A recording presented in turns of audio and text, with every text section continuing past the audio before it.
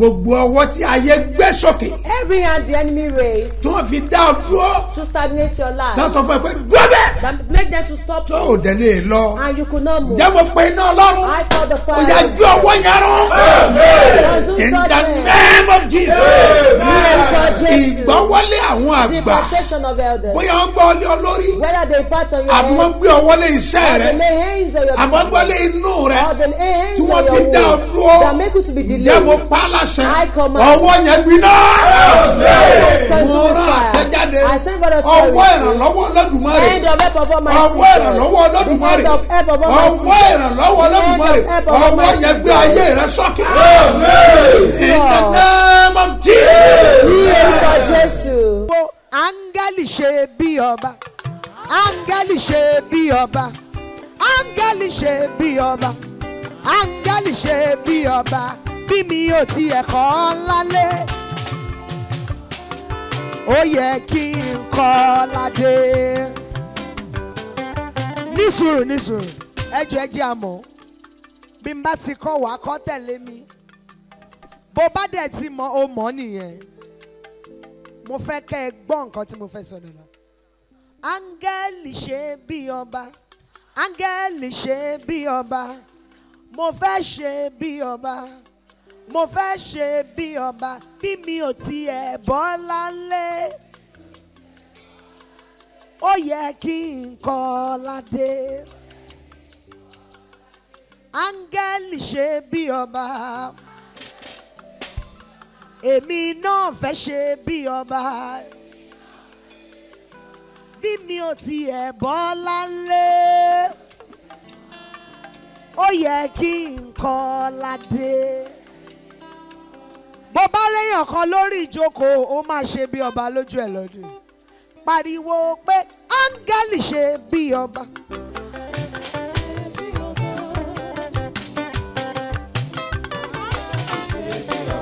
Èmi náà fẹ́ ṣe bí ọba, bí mi ò tiẹ̀ bọ́ lálé. Gbé ọwọ́ ẹ sókè kó tún sọ bẹ́ẹ̀. Ẹ̀yin ọmọ ìyá ẹlẹ́kọ̀ọ́, ẹ̀yin ọmọ bàbá fọ́gá, ẹ̀yin ọmọ ìyá ológì.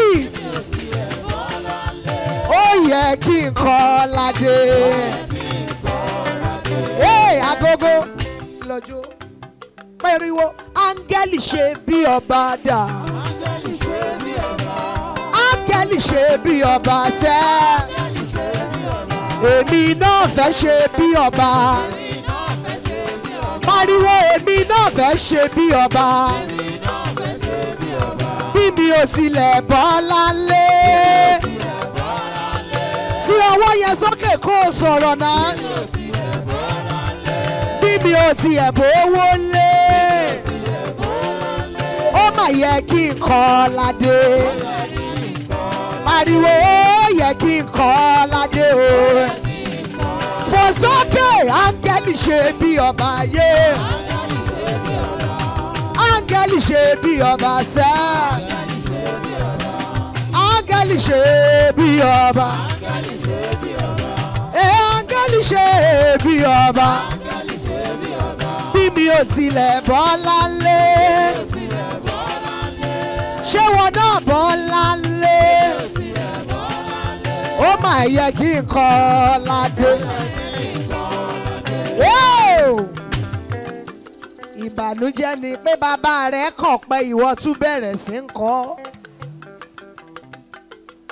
Pariwo sétí èèyàn kan pé mo fẹ́ ṣe bí ọba o.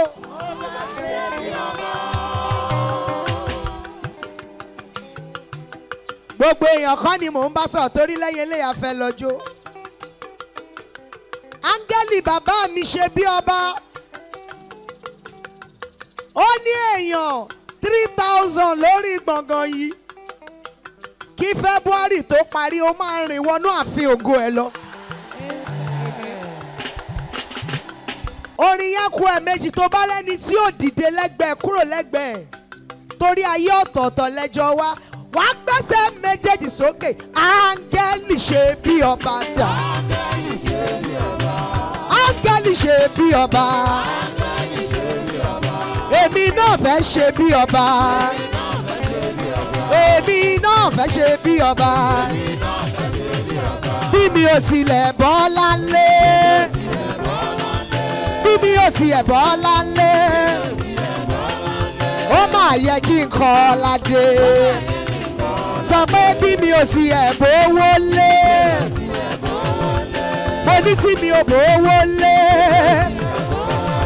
Ó máa yẹ kí n kó owó dé. Ó ní ó máa yẹ kí everybody. Mo sọ àsọtẹ́lẹ̀. Ìrì ọ̀rọ̀ ó máa sọ lórí ayé ẹ̀. Ìrì òwúrọ̀ o kó máa ṣẹ lórí ayé mi. Ìrì òwúrọ̀ o. Ọ̀pọ̀ bá jáde lọ, àwọn ẹni ìbùkún ló máa bá pàdé. Bọ́bí tí ẹ bá rìn sí lẹ́sìn, ẹni tí ó máa ṣàánú yín lórúkọ Jésù ó yẹ lọ pàdé ọ̀. Fún mi àdúrà Mo bí kọ́ lọ́wọ́ láyè. Mo sọ àsọtẹ́lẹ̀. Ìrì ọ̀rọ̀ ó máa sọ lórí ayé ẹ̀.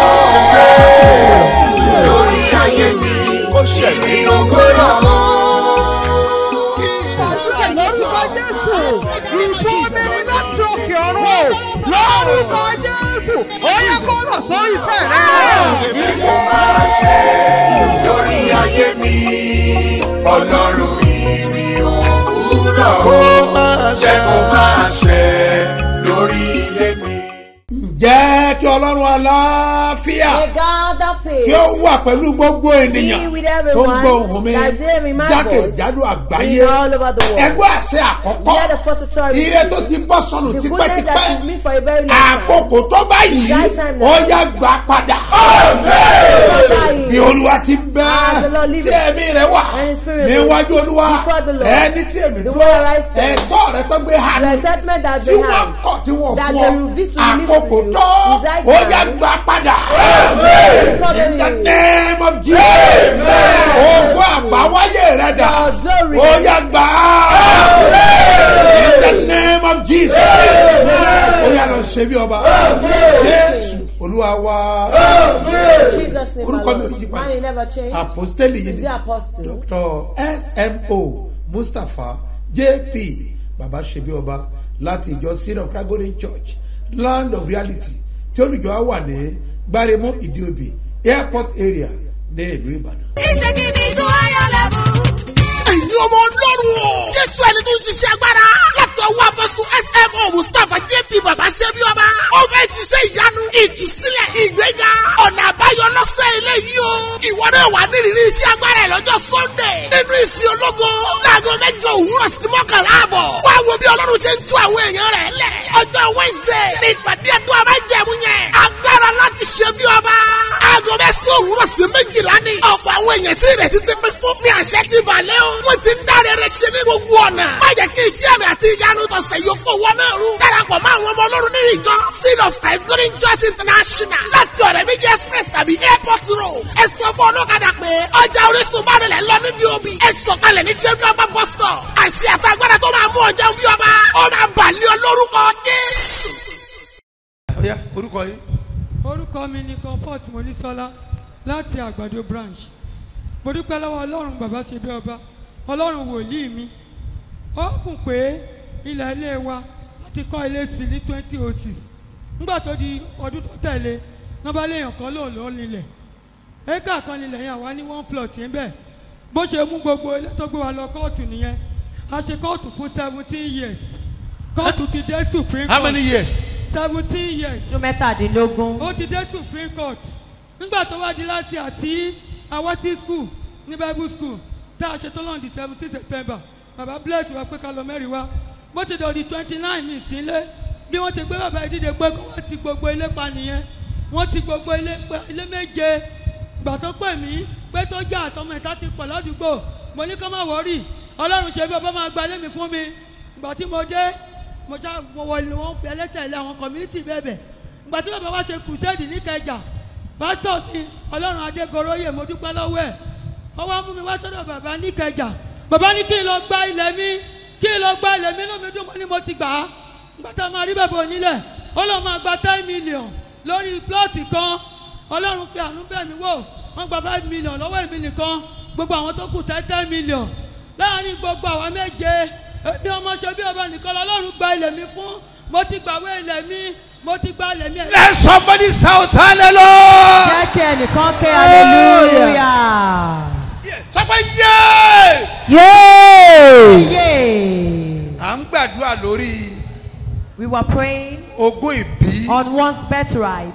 Òun là ń gbàdúrà lé lórí. That's our prayer point. Sáré gbogbo èèyàn ló máa dìde dúró. Everybody will rise on his or her feet. Fẹ́ràn àṣẹjáde. I want to decree. Lẹ́kìn gun ẹ̀pẹ́ ìwá. That's why Mo sọ̀rọ̀ bí wòlíì. I speak as prophet. Ogún ìbí ẹ Your birthright. tí ayé ti gbà lọ́wọ́ ẹ. Jésù. Ògo rẹ tí ayé ti Your gbà. glory that be taken away. Ẹ jẹ́ kí àmì yín kó pariwo gan. Ó yá lọ gbà á padà.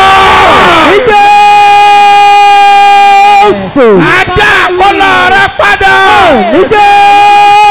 In the name of Jesus.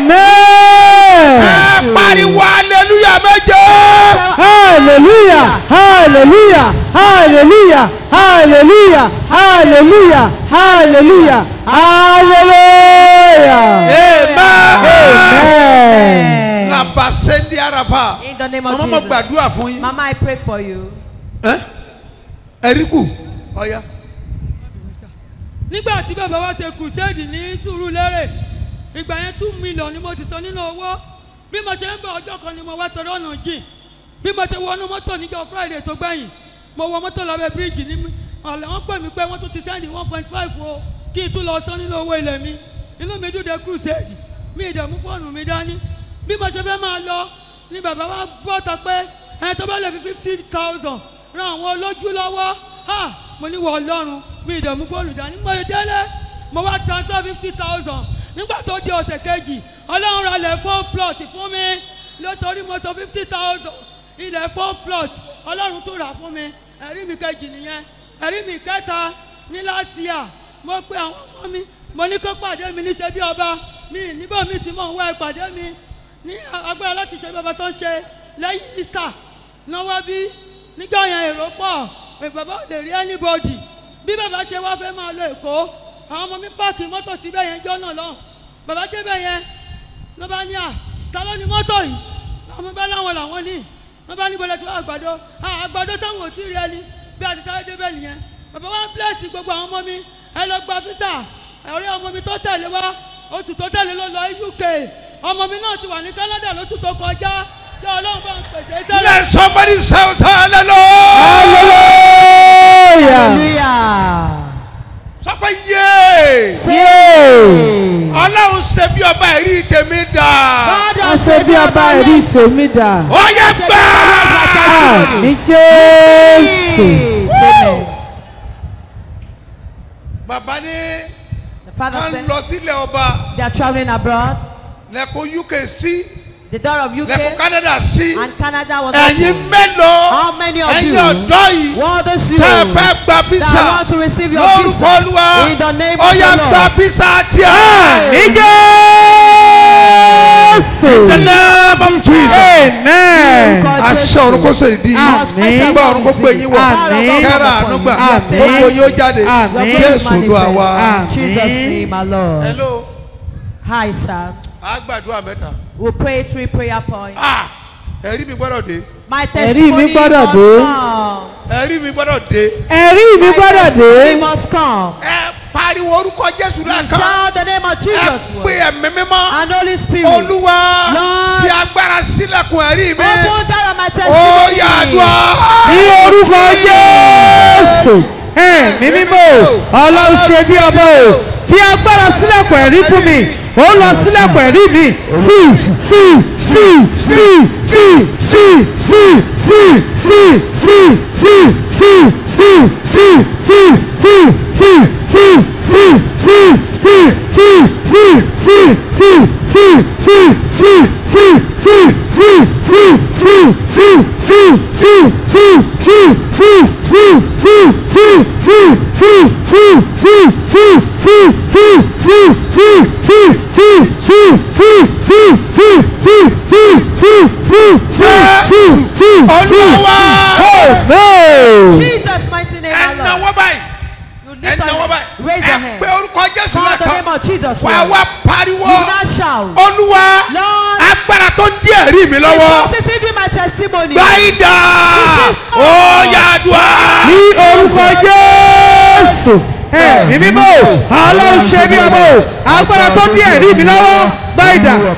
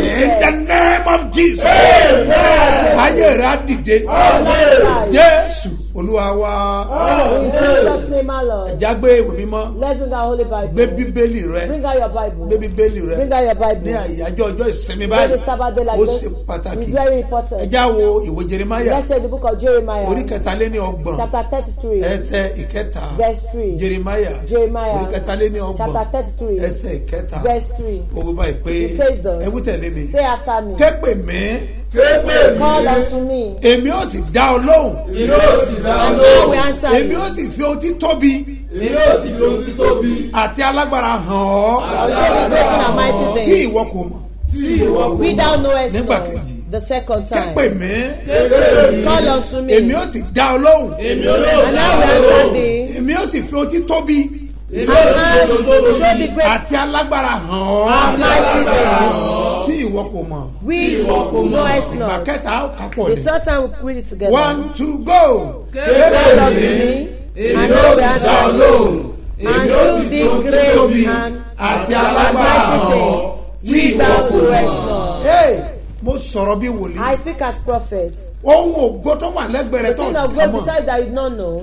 ọlá tó yí ọká tó rí. The one that will surround you not lónìí see ọ̀run today. fi hàn ọ́ lórúkọ Jésù. I will reveal to you today. àṣì ọlọ́jú. We open your eyes. wàá yóò ìyanu wọn ni. See all those miraculous Jésù things. Olúwa wa. In Jesus' name, our lórúkọ Lord. Jésù. In the name of o máa rí Jesus, àdúgbà. you are mercy. gbàdúrà fọlọ́jọ́ ìbí I òní. pray for the birthday wedding celebrant anniversary. and the people celebrating ló the ń kọ anniversary Olúwa in the name of the tí ó Lord dá ayé àti that ọ̀run. created the heaven wàá rí and the àdúgbà. earth. Birthday mercy. ọlọ́run á bẹ ayé rẹ wò. God your life. lẹ̀kùn àánú máa ṣí. The mercy open. lẹ̀kùn ògo máa ṣí. ìgbéyàwó rẹ máa ní àdùn. Your marriage is ayé rẹ blessed. máa fọ. Your life will manifest. ẹ̀dẹ̀ ṣe bí ọba. And you reign as king. happy birthday Ẹ̀kọ́ ayọ̀jọ́ ìbí. and happy wedding Ẹ̀sìnkọ́ anniversary. ayẹ̀gbéyàwó. lórúkọ Jésù. In the name of Jesus. Maria ànúgbà. You are mercy. in the name of Jesus.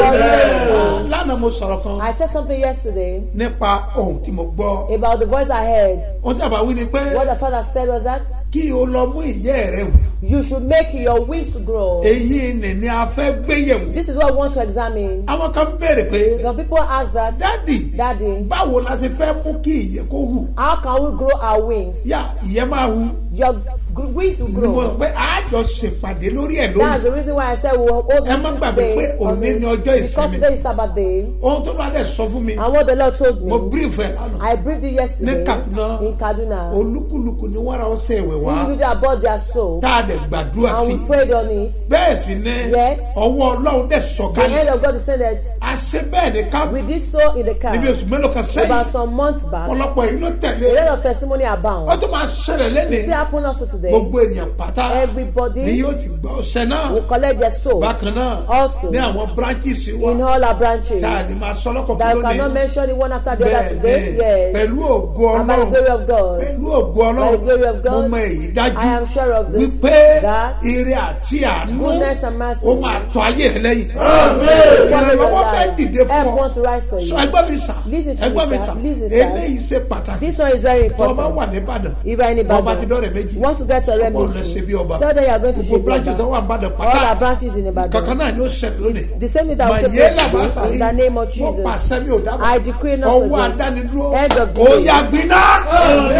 Fire. In the name of Jesus Lord wàá rí Jesus. àánú gbà. Lord mercy. náà kí ló máa mú kí ìyẹ́ kó hù lára ènìyàn. What will make you to grow wings? ìyẹn ìyẹ́ tí a lè fi fò. The wing that we can fly with. irú fífò wo ni mò ń sọ. What about flying I'm talking about? ìgbé ayé òkè ni mò ń sọ I'm nípa talking ẹ̀. about the lifestyle of living ẹ mọ tí tall. bíbélì wí Don't know what the Bible says. nínú ìwé àìsáyà In the book of Isaiah, orí ogójì chapter 40, ẹsẹ̀ yọkan lé ní ọgbọ̀n verse 31. ohun tó wí ni wípé What it says is that ó lóun máa tú agbára He rẹ said, sí renew your strength. wàá fi ìyẹ́ gòkè bí You ìdí mount up as an eagle. ó sáré kò ní rẹ̀ You ọ́ run, you not be ó fatigued. dẹ̀ rìn àárẹ̀ kì yóò You bọ̀ walk, you shall not be kí weary. ló dé tó máa fi fò Why will lókè you fly ìyẹn ni higher? pé It ó means ní ìyẹ́ bíi ti ìdí it has a wings like a gbogbo goat. èèyàn ló mọ̀ nípa ẹyẹ ìdí Everybody know about eagle. ẹyẹ ìdí yìí This bird is ọlọ́run called fún ní eagle. orí ọ̀fẹ́ ńlá God gave you a great privilege. lára àwọn orí ọ̀fẹ́ tó nígbà Part of the nígbà grace that has obtained is that mo wọlé títí I look both up and lájọ́ tí mo down. ti ń rí Since ẹyẹ I have been seeing birds. mi tí ì rí kí òkú ẹyẹ ìdí kó wà lẹ́nu I have never seen the dead cut of the bird. gẹ́gẹ́ bí ọmọ Eagle, àgbẹ̀ like a farmer. tàbí ọmọ tí àbá rẹ̀ ń ṣe All the son ọdẹ that his father is an hunter. yẹ́tù bàbá mi ti yìnbọn See, my father has shot ó a ti gun pa onírúurú ẹran and killed diverse nígbà tí mo wà animals. pẹ̀lú dàdí mi When I was with my father ní fílẹ̀jì wa in the village. ẹgbẹ́ mi sà Hear me, sir. gbogbo àkókò náà During that mi period, tí ìgbọ́ kí bàbá mi lọ I oko heard my father that go to kó lọ farm orí ẹyẹ kan pa and said he kí killed a wá wò bird and I ó checked kó wá di ẹyẹ it ìdí and we I can rárá o eagle, not evil. ẹyẹ òdì ò sí nsàlẹ̀